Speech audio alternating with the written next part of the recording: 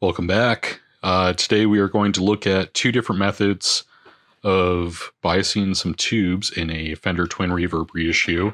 I have a new set of tubes that needs to go into this amp, and I figured it was a good opportunity to show you two different methods. I typically use this Compu Bias, which is great. It's microcontroller based. It automatically reads the plate voltage and the idle current, and then gives you a readout in watts as well. Unfortunately, these are pretty expensive and no longer in production, so a little hard to get your hands on one of these. Whereas this style of bias tester, which just has the tube socket that goes in between your tube and the socket on the amp, and then plugs into a multimeter and has a switch for going between plate voltage and idle current, is much more accessible. This is something you can get for really cheap. You only test a single tube at a time, which can be a little bit problematic, or, requires a little bit more fiddling around, I should say, or a little more time to test a full set of tubes.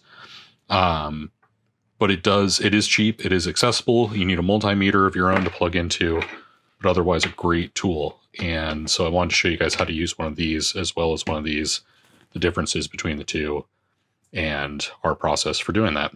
Here we go. So some precautions that you need to take before turning the amp on. You need to always make sure that you're hooked up to a load, whether that's the internal speaker, or in my case, I'm hooked up to a attenuator, which is then going on to a speaker so that I can do some further sound testing. But this always needs to be the case. Anytime you're putting a signal into the amp, or if it's going to be powered on, you want to make sure something is hooked up to the output that's an appropriate load for the correct ohms. Another thing to take into consideration is if you're only dealing with a 50 watt tube amp, you're just going to have two of these tubes.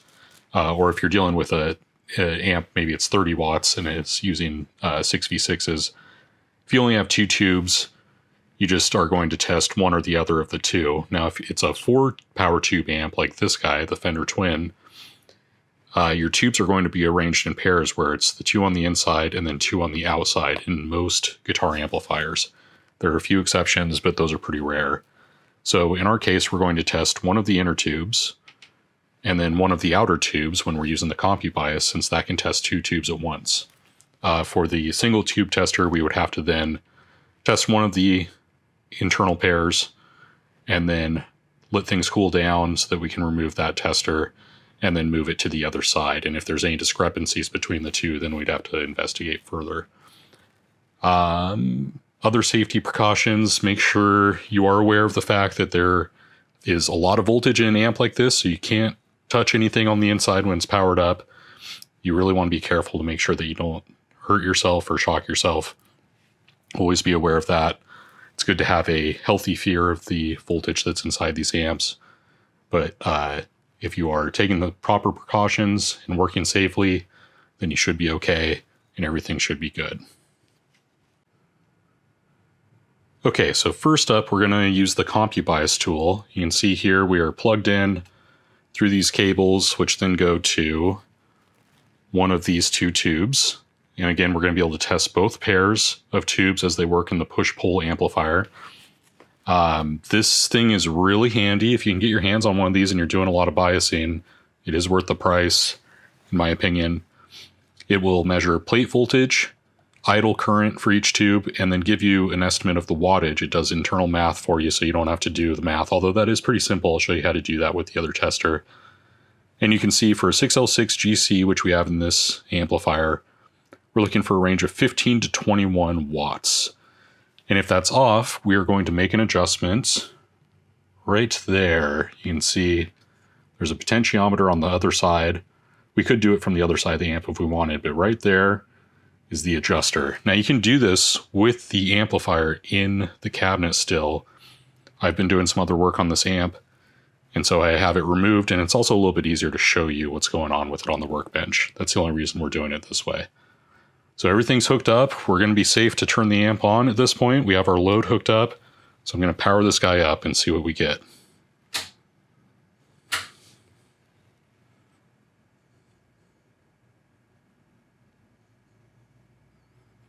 Okay, so we're at about 460 volts on the plates. The idle current is coming up.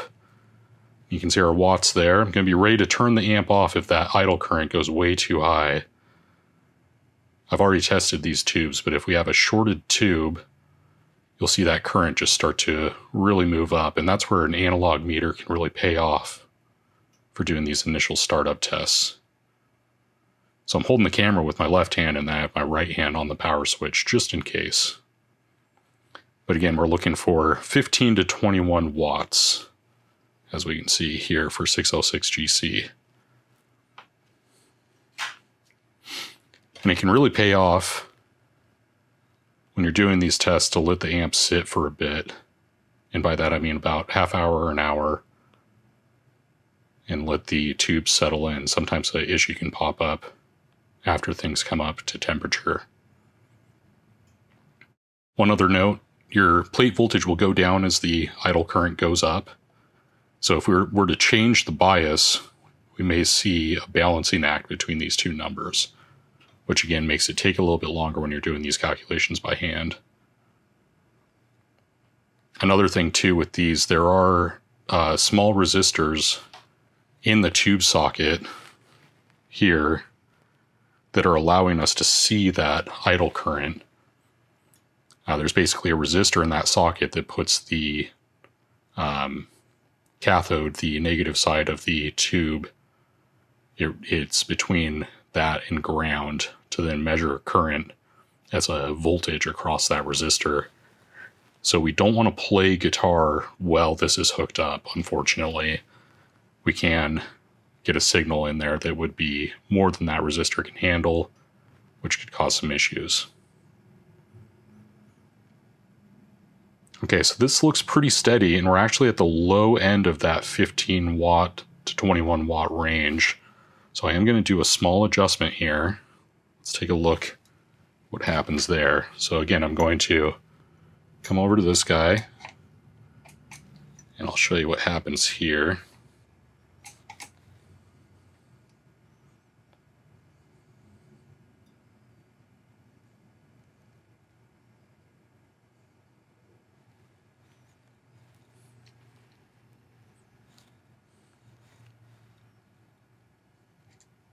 Okay, and actually I've made a mistake. I believe this is the hum balance, which changes the balance between the two tubes.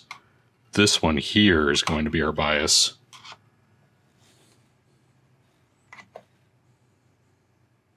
There we go. So going clockwise from my perspective lowers the wattage.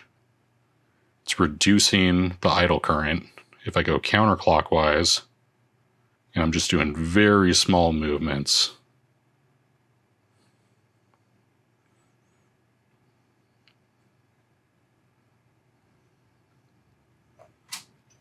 okay, so let's see how things settle in there. And that was maybe almost a quarter turn of the pot to make that large of a swing, just for reference. And you can see that both our plate voltage and our idle current moved there. So we're going to let this settle in a little bit, and then I'll let it cool down. And assuming there's no issues, we'll move over to look at the other type of bias probe. For our second type of bias meter, we're going to use one of these, which can be obtained from a bunch of different places. You can get these as kits. They're usually about in the $20 range. And basically the same deal as on the Compu Bias. It has a probe that then has resistors inside of it and helps you measure the voltage at the plates as well as the idle current of the tube. But you need a separate meter to plug into. So we're going to set this to voltage. We're on DC volts with the dashed and solid line there. You can see volts DC there. And we'll plug into these two connections. And now this is going to go in between the tube socket on our amp and the actual tube that's under test. And they make these with 2 or 4 probes as well, so that you could test multiple tubes. They also make ones that have the same style of tester, but then it has its own built-in display, which is pretty handy. If we were just using a single style like this, we would on an amp like this that has 4 tubes have to test one of these 2 tubes and then also one of these 2 tubes on this side. We're just going to do one of the 2 sets since we already actually got everything biased up with the Compu Bias. Now you want to be really careful that the keyway matches what's on the actual tube here. There's a little line here on the plastic of the base that lines up with a hole on this side. And do that for both the tube socket and the tube.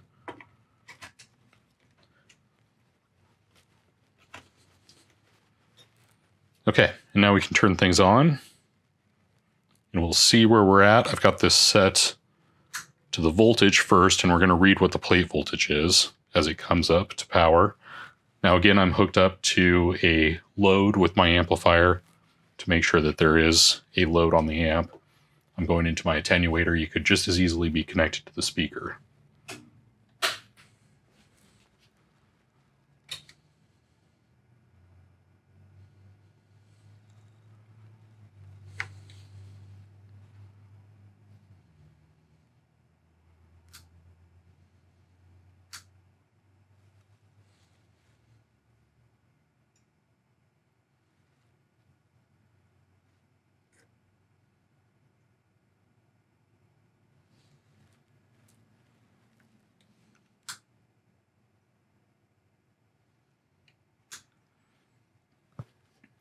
Okay, so you can see we're reading about 400. This is going to read it as a proportion of what's actually happening. So we're reading in millivolts, and then for current, we will also read in millivolts.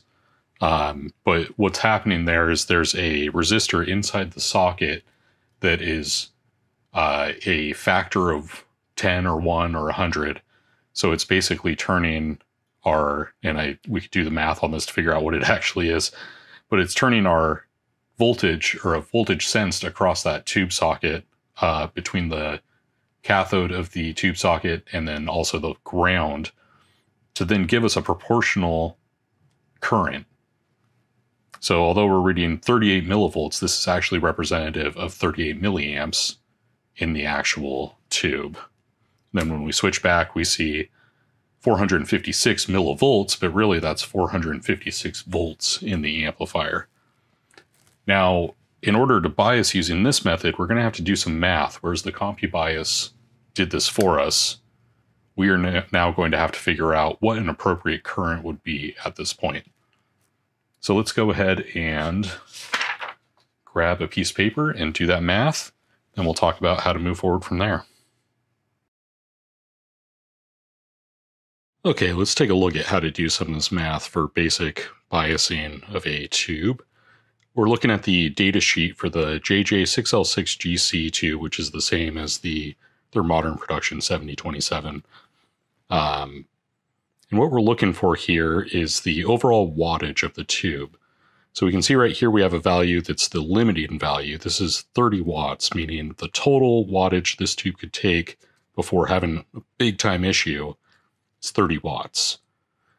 Now we also see typical characteristics. So when you're operating this tube, you would typically operate it at about 17.5 watts. We're going to look at both ways of doing this calculation in case you only have one or the other. Okay, so some pretty simple math. We're going to see that power is equal to volts times current. So we're going to be working with plate voltage and then also our idle current. And then the power will be one of these values depending on how we want to do this calculation.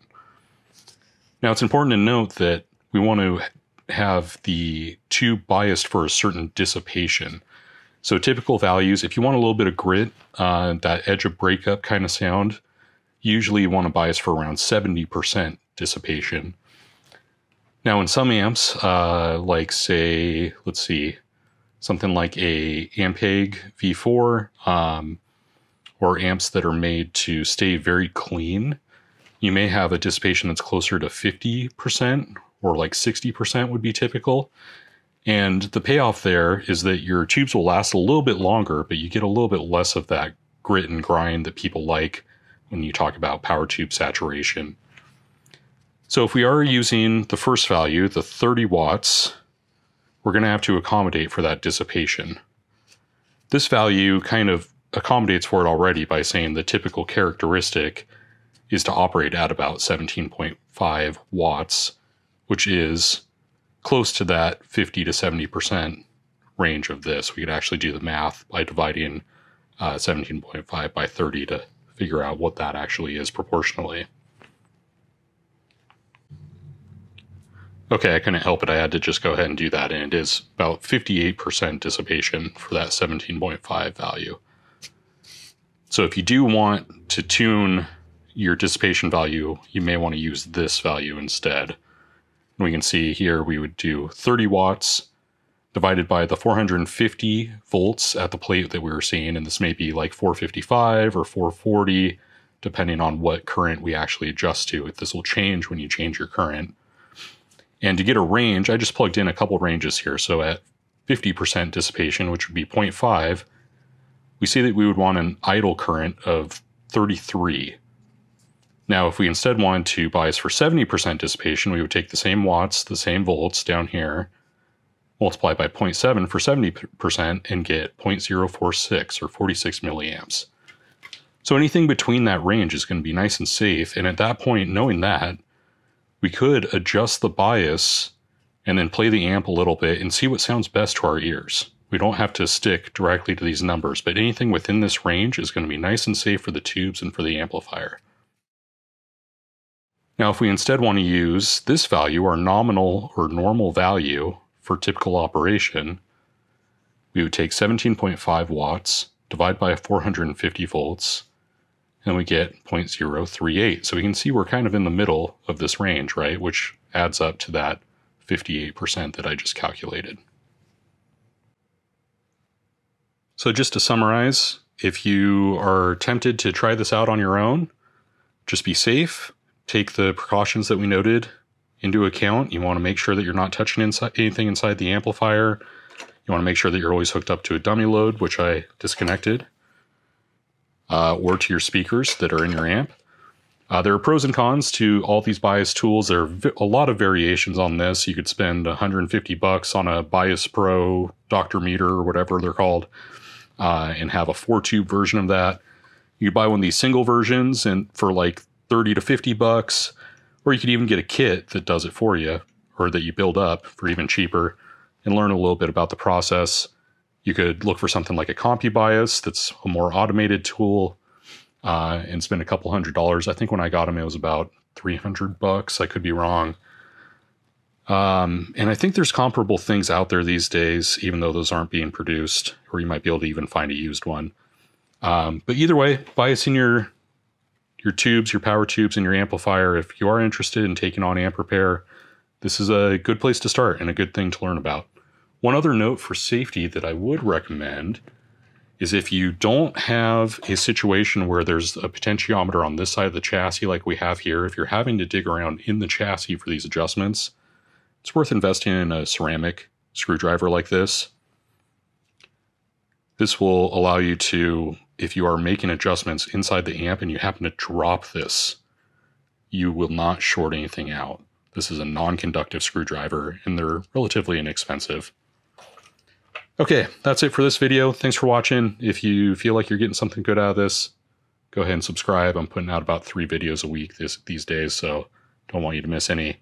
But again, thanks for watching, and hope you're having a good day.